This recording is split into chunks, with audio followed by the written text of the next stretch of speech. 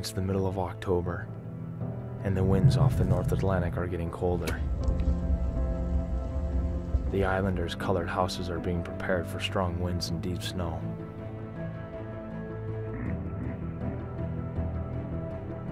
Birch leaves appear impossibly golden next to the almost black-green tuckamore tree.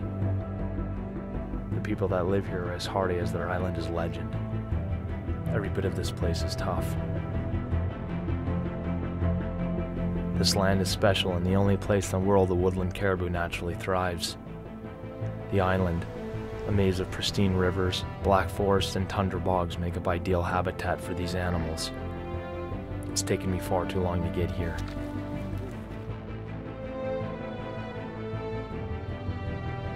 And now that it's just before me, I find myself trying to stop time, or at least slow it down.